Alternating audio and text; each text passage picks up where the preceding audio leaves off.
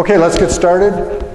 First of all, I apologize for the silly title, but everybody else had cool titles for their talks, and I figured if I just said how to do plugins, it would be too boring. So I made a lousy joke. Okay, so what we're going to cover, and we've got a lot of, we don't have a lot of time, so we'll do this quickly. What are plugins? What can you do? What can you use them for? We'll go through some of the different types and the different events. What is so great about plugins? Plugins are my favorite type of extension, without a doubt. Hopefully you'll see why. And then we're going to go through examples of how to write them. Okay? What are plugins? Well, obviously they're a type of Joomla extension. They're managed. Everybody here is familiar with the plugin manager, how to manage the plugins. A plugin is a program that runs at a fixed point in the Joomla request cycle. And that fixed point is called an event. Now it's very confusing if you've learned about event-driven programming. Events for plugins are different. It's not something that the user does typically. It's typically at a fixed point in the cycle. Okay? So it's a little different than the way that word is used in other contexts. Plugins interrupt the normal processing to let you inject your own code and tweak things in the middle of the execution cycle. They work behind the scenes normally, and they change the way things work. Basically, the way that they work is very simple. Joomla fires an event, for example, on after initialize. The system goes out and checks for any plugins that match that event. It executes them in the order that they're listed in the plugin manager, and then it resumes the normal processing with whatever changes were made. Now, resuming the normal processing could be quite different after the plugin is fired, as we'll see in one of the examples. So why are plugins so confusing? I think one of the reasons is that the other Joomla extensions are defined by what they do. You know, modules, this little guy on the side, the components, the big thing on the page. Plugins are defined by how they work. Plugins can do all different kinds of things. So you can't say a plugin does this or a plugin does that. But all plugins work the same way. There's an event that's fired, there's code that's run that interrupts, and then things resume. But I think that's part of why it can be a difficult concept for people. Okay, so now we're going to see an example of an older plugin. Everybody see that? So here's a guy. This is an old movie of a train where the train picks up the mailbag as it's going along. So this guy's hanging the mailbag on the mailbag hanger, and then the train's going to come along. The guy's going to stick out a hook and grab the mailbag. And that's how a plugin works. Okay, so we're all done? Everybody got that?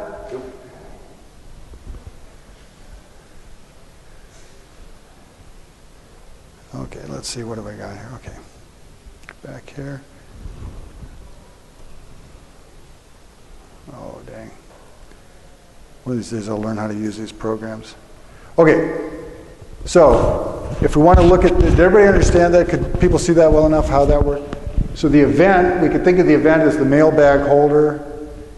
We can think of the site admin here. He's enabling the plugin by hanging the thing.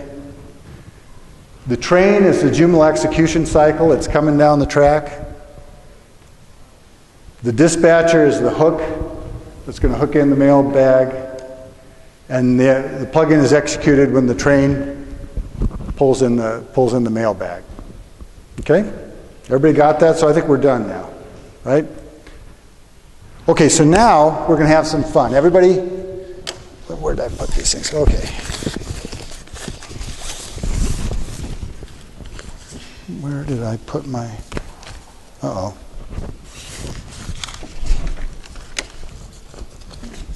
Uh-oh, I have a technical problem.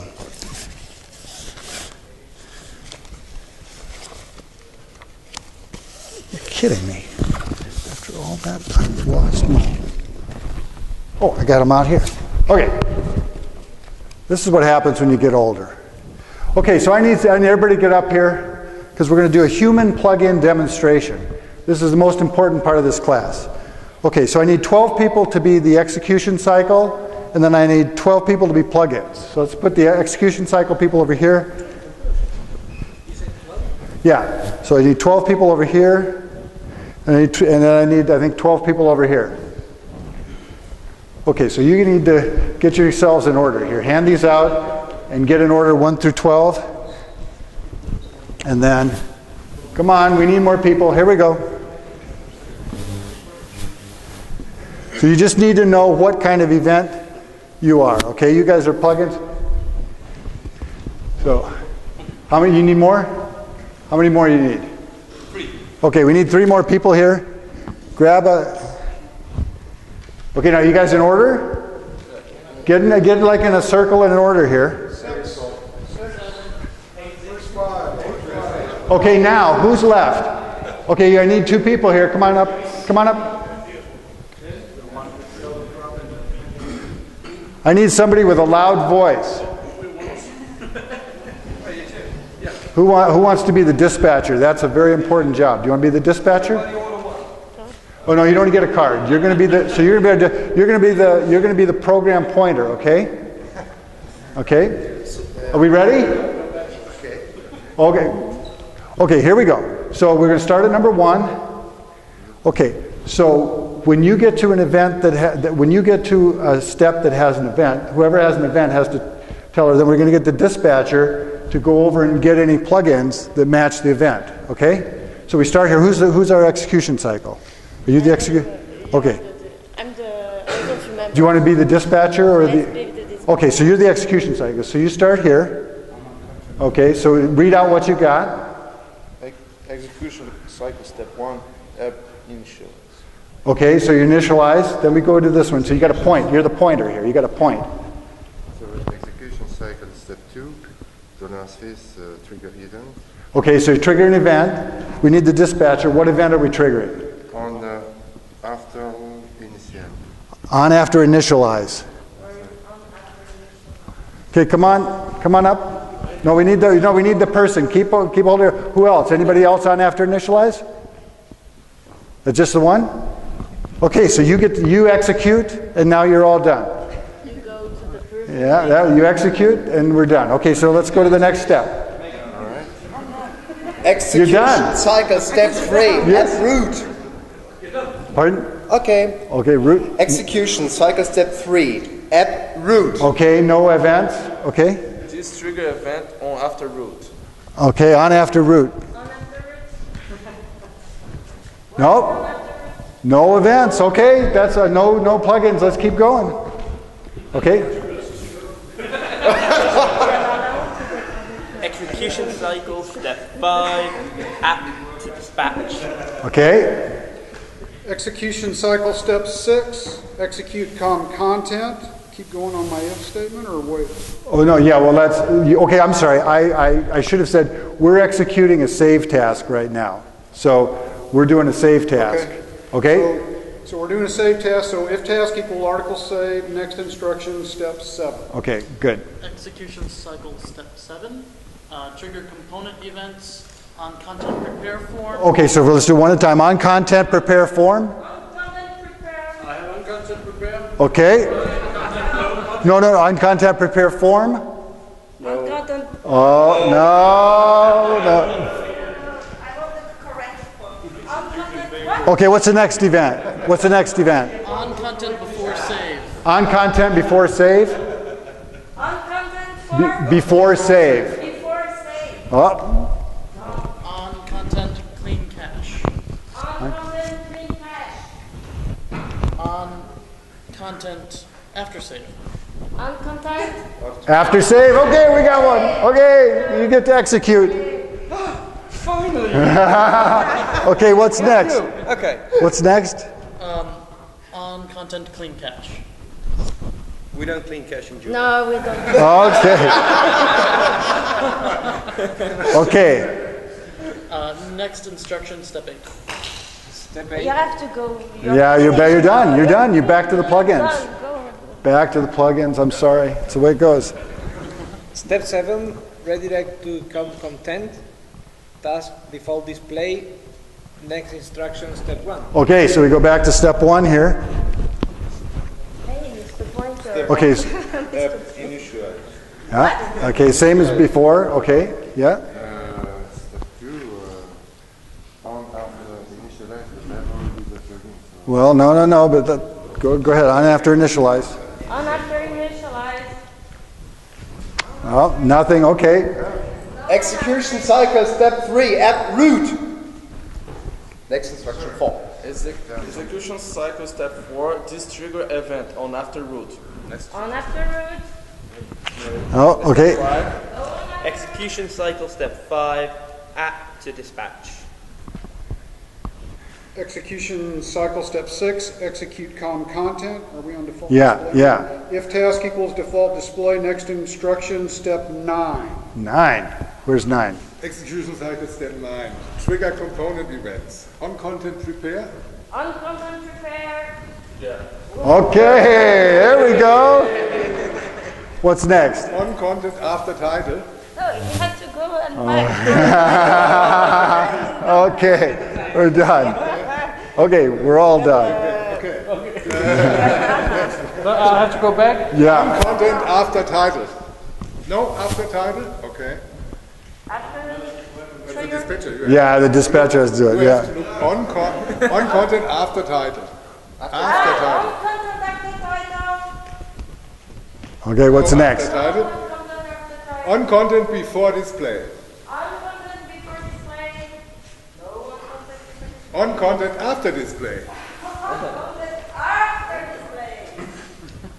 No, okay. Next one? execution cycle step 10, trigger event on after dispatch. Oh! Just one? We only have one? Okay, wait a second. Hold it. You guys got to decide who comes first, one at a time. Who comes? No. Who's number 1? Okay, good. So you got to make sure you do it in the right order. Okay, so you guys are good. Very good. Okay. Next step. Execution cycle step 11, app render. Next instruction step 12. Okay, execution cycle step 12, trigger events on before render. On before render. Great. We're all done. Thank you very much. It's tiring to be. Now, please keep your sheets. Keep your sheets and write your name on the back, because we're going to have a drawing. Keep your sheets and write your name on the back. We're going to have a drawing. Write your name on the back of the sheet. We're going to have a drawing. Write your name on the back. If you forget to log out. What am I? Where am I?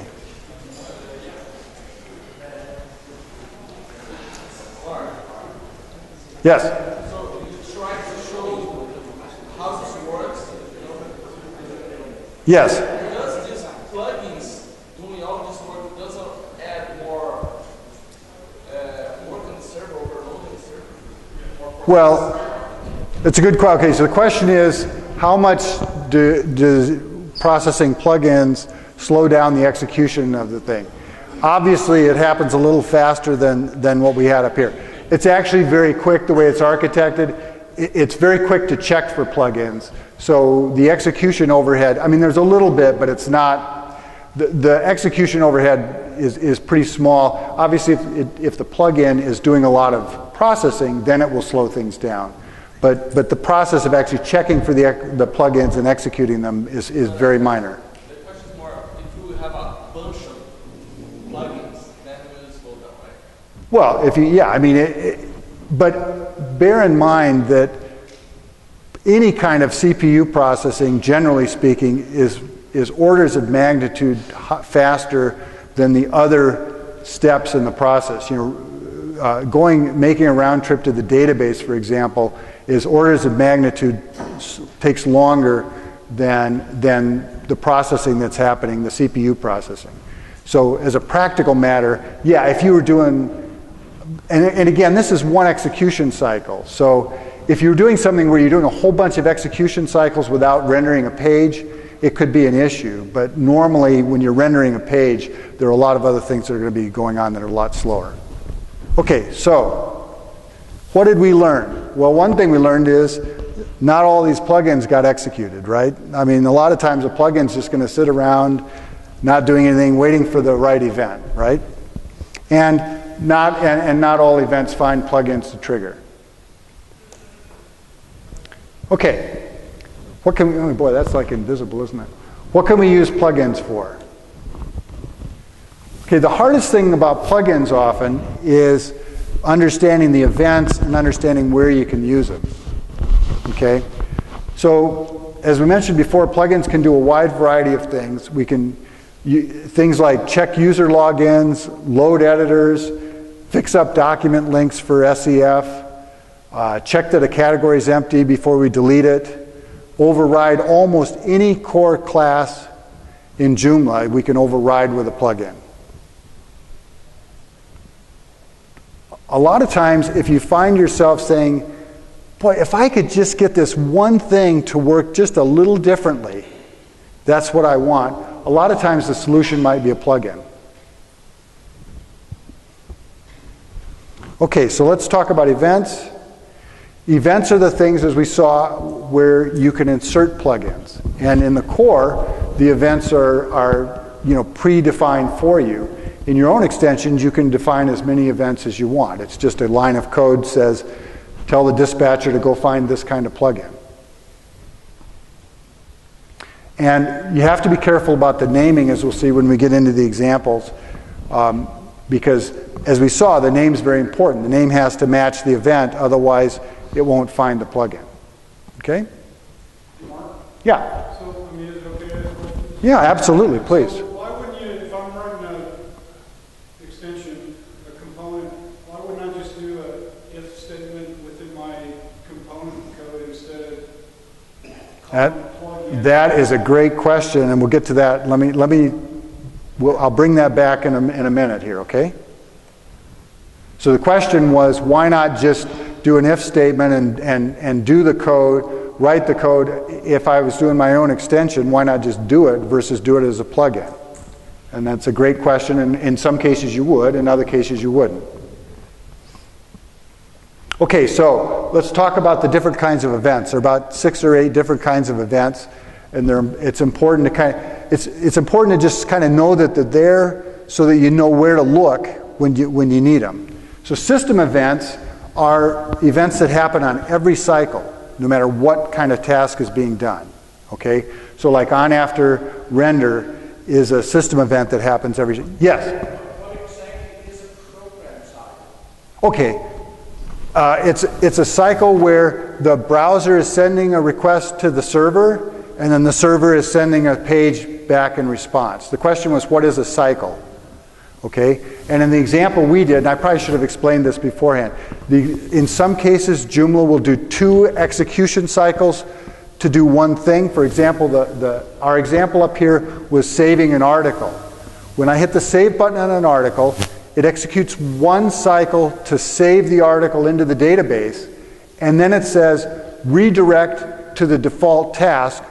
So let's say we were editing the article, it would redirect back to that default task. Okay, so it's actually 2 execution cycles.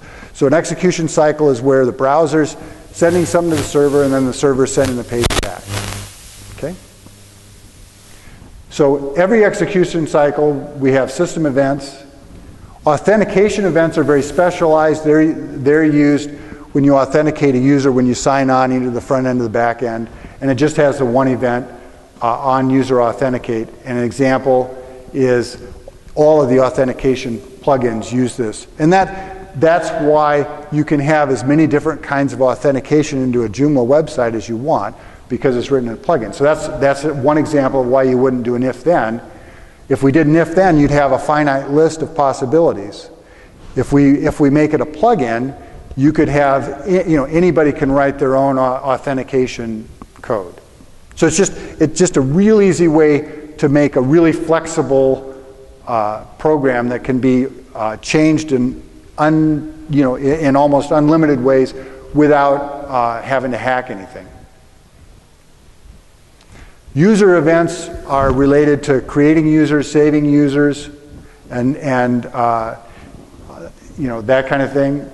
Content events are related, as you might expect, to editing, saving, viewing content items.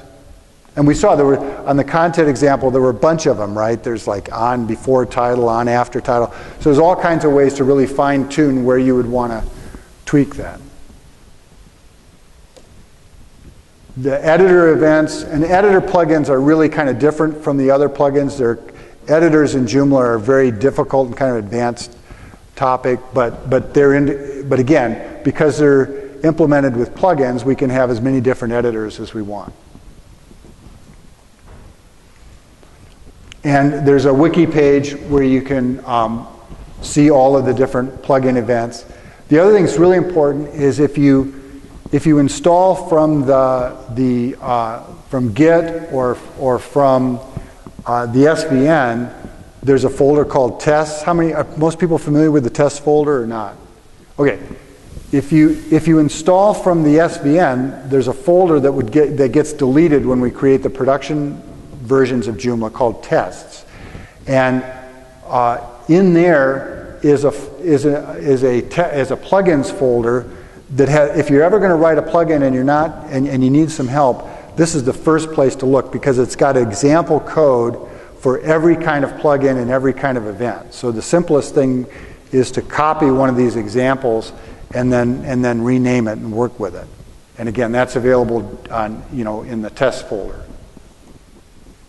Okay, so what's so great about plugins? Flexibility is one of the really good ones. Of course, you can turn them on and off with the plugin manager, and anything that's implemented in the core as a plugin, you can turn off and replace with your own. Okay? And you can do a lot with a little bit of code, as we'll see in the examples. Okay, so Paul, here's where I would answer your question.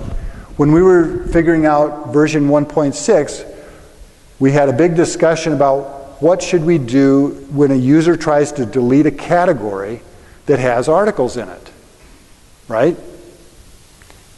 I mean, you could say you shouldn't allow them to delete, or maybe you should delete the category and all the articles that are in it, or you could move the articles to trash, or move the articles to another category.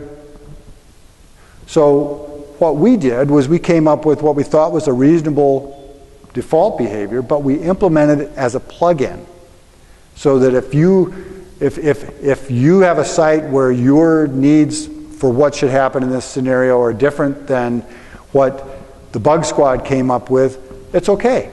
You can implement your solution as a plugin. You just disable the core plugin for that and drop in your own plugin and go on your merry way. So custom workflow. Exactly. And in fact, workflow is one of the reasons why it was before my time in Joomla, but that's my understanding of one of the main reasons why this whole plugin thing was. I think this was all added in 1.5. Is that? I believe that's when plugins were added. So they just provide a tremendous amount of flexibility. Yes, Chad. Joomla 1.0 had command bots. Okay. They kind of had to be called and stuff, but Okay. they had a primitive version. Okay, so how do we write plugins?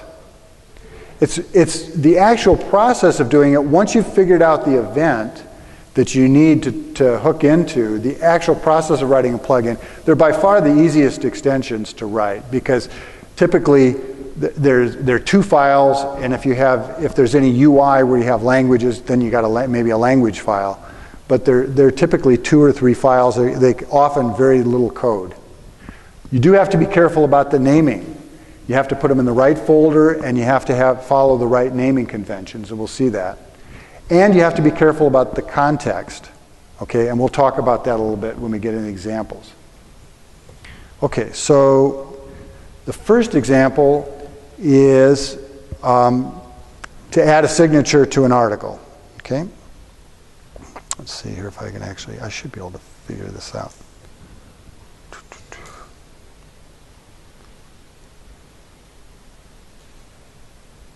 Where is Eclipse?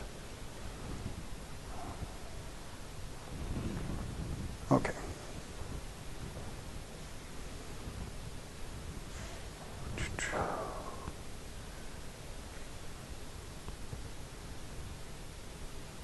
Okay. So let's see here. Let's start with the XML file.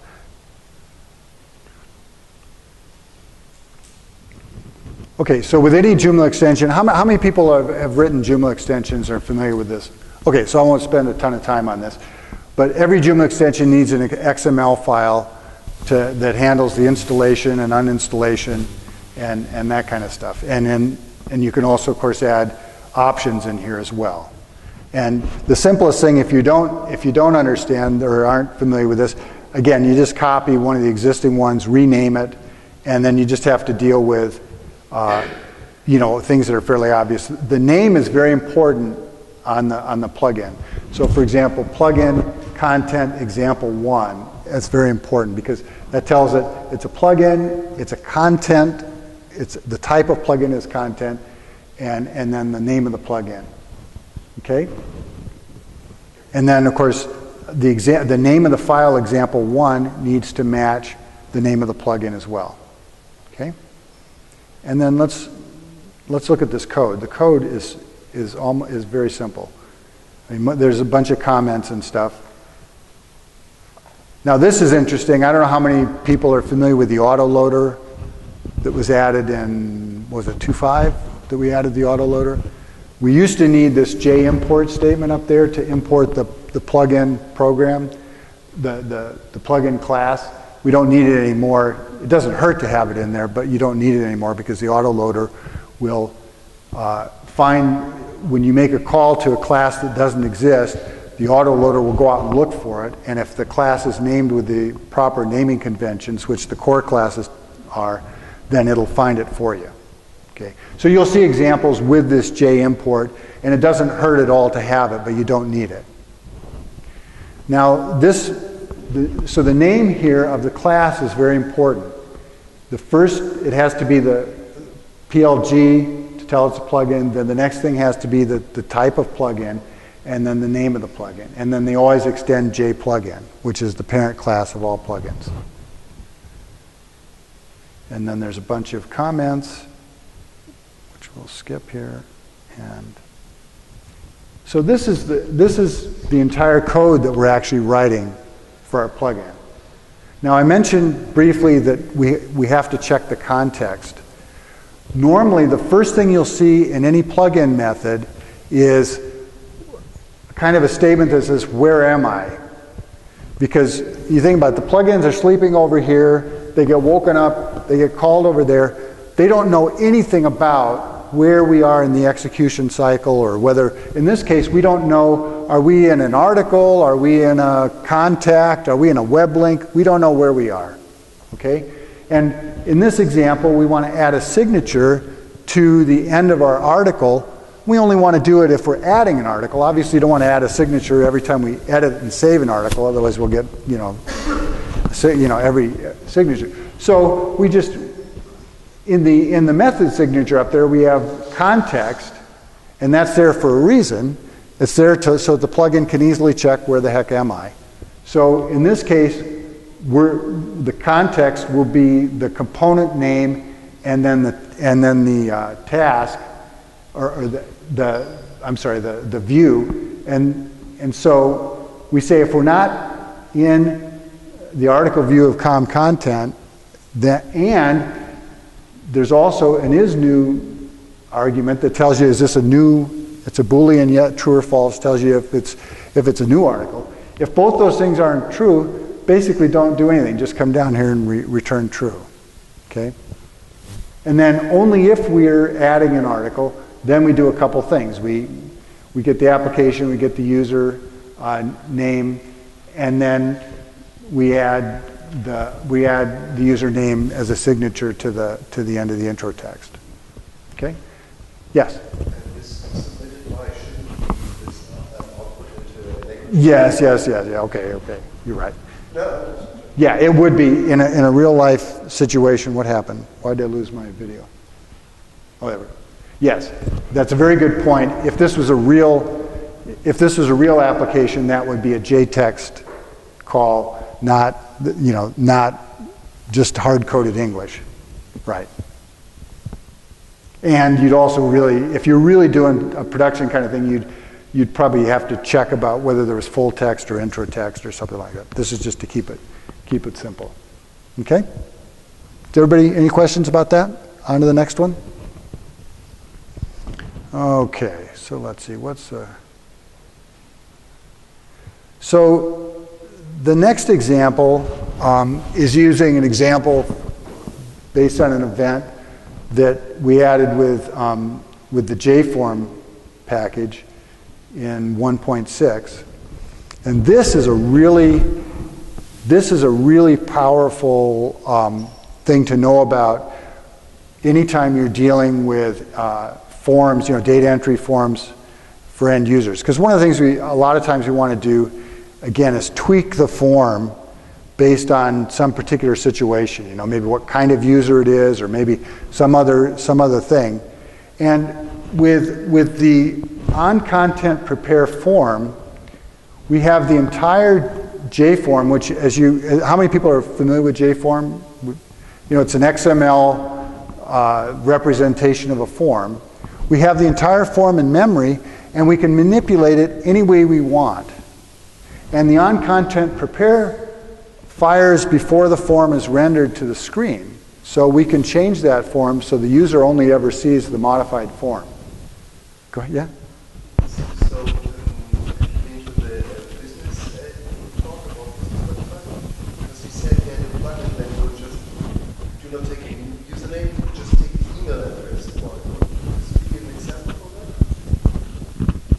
that? Everybody knows his email address. Yeah, I think are you talking about authentication, or this wouldn't be authentication. This would be like I'm filling out a form. I mean, everything in Joomla is form. Anytime you enter stuff, it could be an article, it could be, but it's a way of modifying. For example, you could disable. Well, we use it. For example, we use this event in core that if I don't have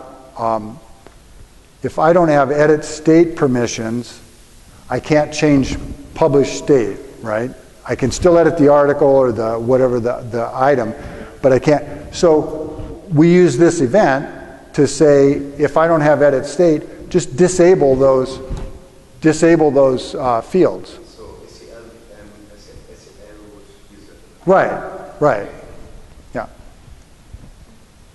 So in this case, we've created an XML file to add a couple fields to the standard Joomla registration form. So again, we're checking the context to make sure I only want to do, if I'm not in the registration form, I don't want to do anything, right? I don't want this plugin to add some fields to some other form. So if I am in the user registration form, and this time I've done the language, but then I load another XML file, which adds a couple more fields, and then I'm actually checking a parameter, and if that parameter said depending on how it's set, I disable that. So let's look at the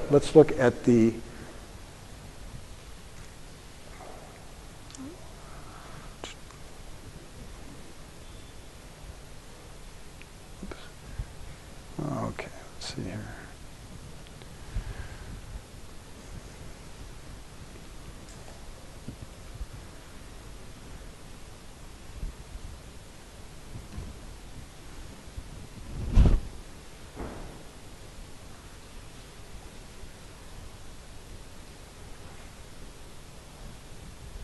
So I have a very simple XML file that just has two more JForm fields, and then that gets injected into the, where am I here?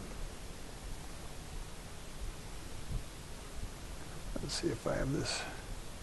So if I go to my plugin manager, Not gonna like. Yeah. Just want to make sure my plugin is enabled here.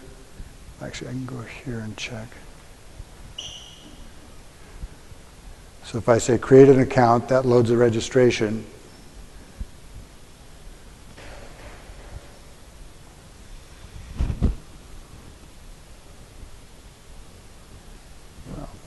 Yeah, so it's enabled, so it adds these two fields to the form. So I could disable, I could replace this whole form.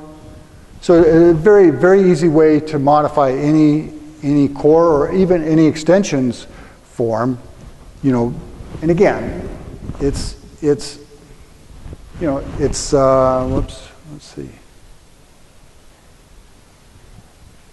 I mean, that's how much code it takes.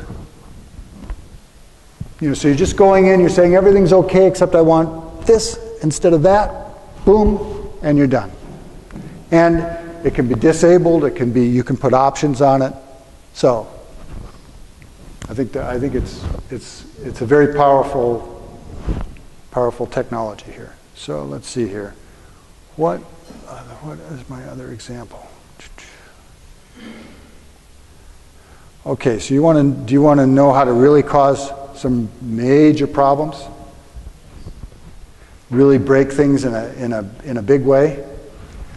I mentioned that you can override almost any core class. Yeah, you can override almost any core class in Joomla without hacking the code. Okay, how do we do that? Do that using, remember the first event over here was on and after initialize. Okay. On after initialize happens very early in the process before most of the core classes. There's only been a few, I think JFactory, there's just a handful of core classes that have been already loaded at that point. Most of them are still, haven't been loaded yet. And the way that the loading process works is that if you get whoever gets there first is in. So in other words, when it goes to load a core class, it says if it already exists, it won't try to load it again. Okay. So because of that, we can. Oops, I want to be here. We can create a plugin that loads our class instead of the core class and just implement it as a plugin. So if we go to system here, and I just called this my classes,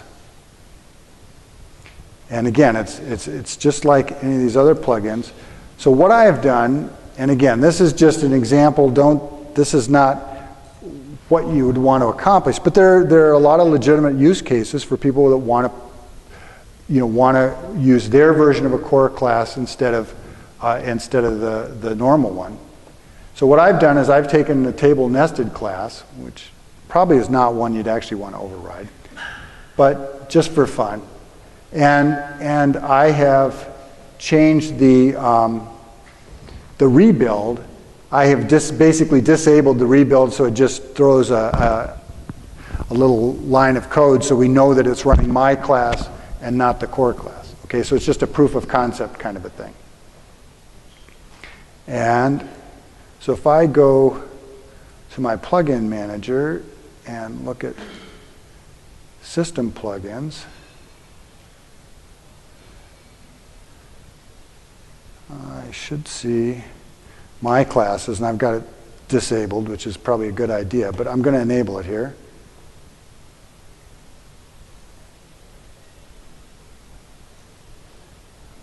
Okay, so let's. Order of the plug influence as well, right? Yeah, if you have, I thought I had some examples. I don't know what happened, but yes, if you, it depends on what you're doing. In some cases, the order won't be important, but in some cases, and a lot of times when you have extensions that seem to be incompatible with other extensions, one of the first things to check is the ordering of the plugins, because maybe this one needs to go before this other one or something, and that's just you control that in the plugin manager. So let's just look at, let's see, do I have my classes plug in? Now this one, this is a little different. This is actually not using the normal naming convention. This is just running a script as soon as it's loaded, okay? And that's how, so if you were using the on-after initialize event to load your own class, you'd do something like this. And so I'm just immediately loading my table nested class instead of so it gets in there before the standard one, okay?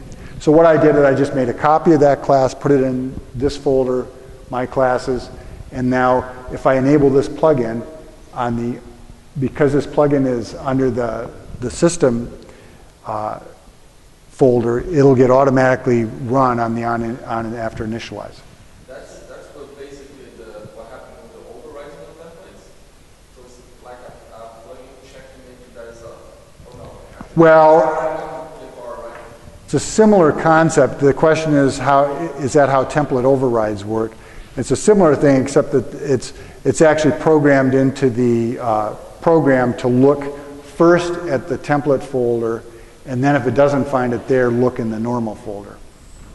So by not specifying an event here, we're going to a default event, which is just the very first thing? Yeah, normally if this was a class declaration, which is the normal plugin, then what happens is the class is loaded into memory, but nothing is executed until that event is triggered.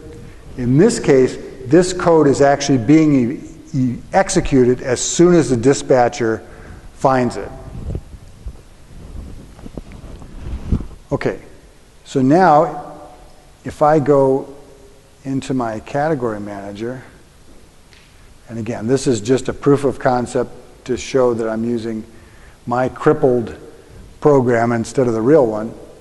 If I hit rebuild here, it should just give me a little, it just gives me a little message to show that it isn't doing the normal rebuild, it's just doing my silly thing. Okay?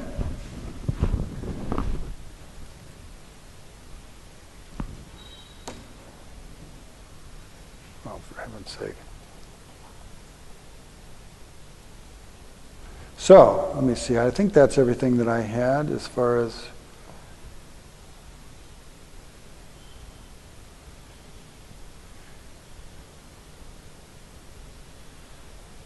Yeah, so for more information, I think I mentioned on the wiki, there's a document that has all of the events. And like I said, finding the right event is 90% of the job in terms of using plugins. And then the other important resource is the test plugins folder. You know, if you're new to this, that can be very helpful because of the examples that are in there. And then, of course, there's other resources in general on writing extensions. So, with that, any questions? Yes? So plugins have groups right now? Yes. Or they're folders is what they call. And so some events are not. So you first load a plugin group before you trigger an event in the application, right? Well, you look through that folder, right? So before a content event, it loads the content plugins. Right. Is there a reason why we should keep the segmented groups of plugin types instead of having one plugin that can access all events? Okay, so the question is there a reason to keep the groups versus just having a plugins folder with all the plugins in it? And I think isn't that the way it was in, I'm trying to remember, is that the way it was in 1.5? That there was just the one big? Okay. There were the groups as well? Okay. Okay. Well, I think that it's probably kind of a management performance kind of a thing more than anything else. Just if on the core distribution, it doesn't matter. They're not that many plugins. I guess if you get a larger site with a lot of plugins, then it saves from a management point of view, it lets you filter them easily in the back end, and I suppose from a performance point of view, it's a few less things to have to look through on any given cycle. But it's a legitimate question. Yeah. Can you write a plugin that on extension 1, after a event happens, it'll go to extension number 2 and run a function off of that? I think so. I mean, you just have to do a redirect, and I mean, I would think so. I mean, let me think about that. Yeah, I mean, I think if you had a, yeah, I think you could. You would just redirect to a URL, and then it would take you wherever you want it to go. Yeah.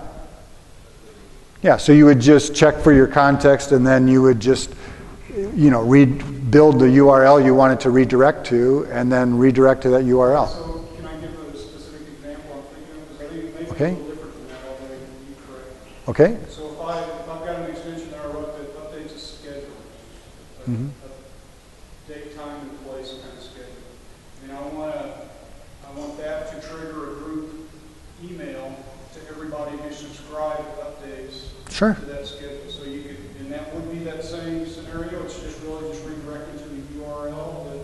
Yeah, you'd have a task. So the question is, when an event calendar or schedule gets updated, send an email to the subscribers of that event, right?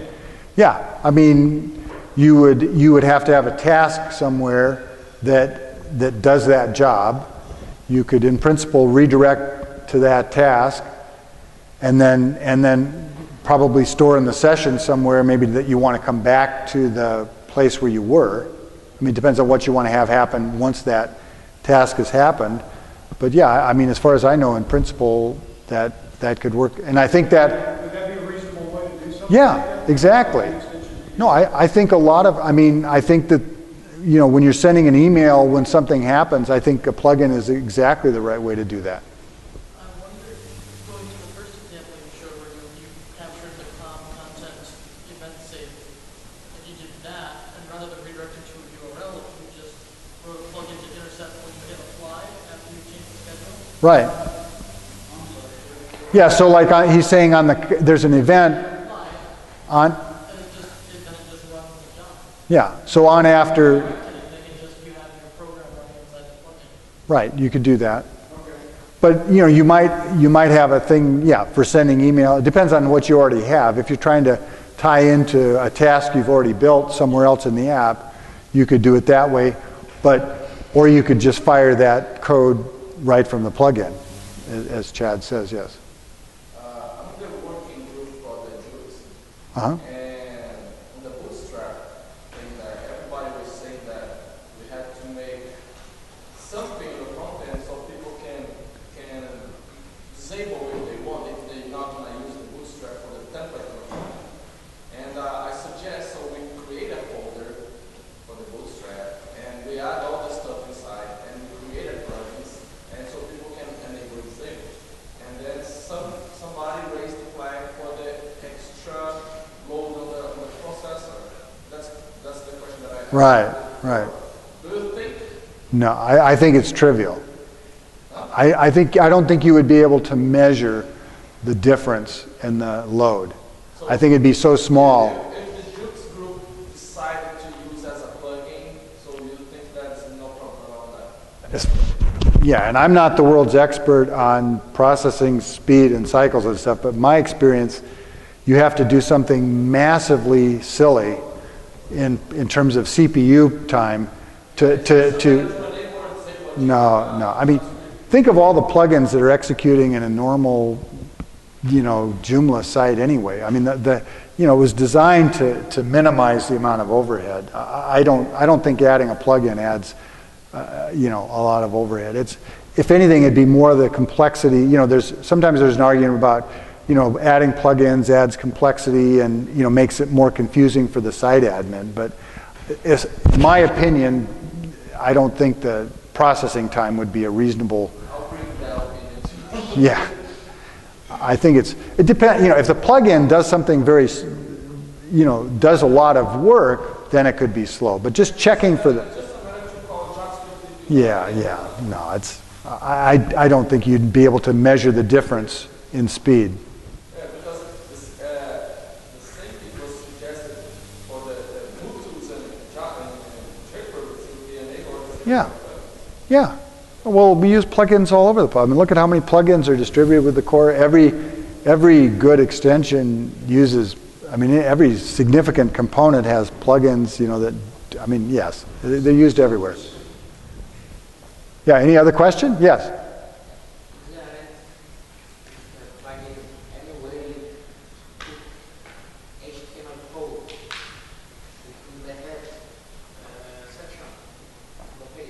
Yeah, there's an event that was added in 1.6.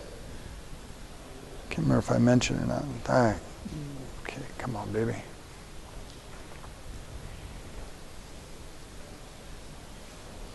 What are we doing?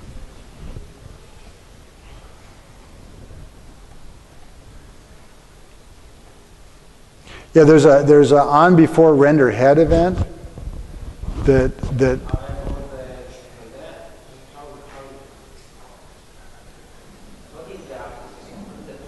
No, you're talking about the document. You're talking about the HTML document, right? Yeah.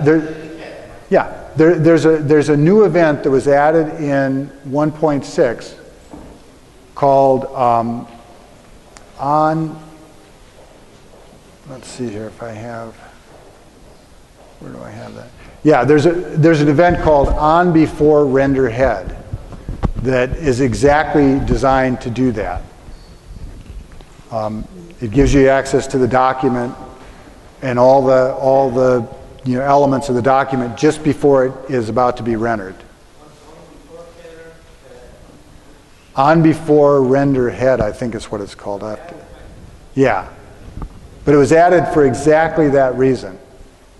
Okay, one more, and I think that's it. Yes. Oh yeah, thank you so much. Okay, so we need somebody to come up here. I've got a couple books I can give away here. So, let's see here. Has anybody got? Okay, so come up, hand in your cards here.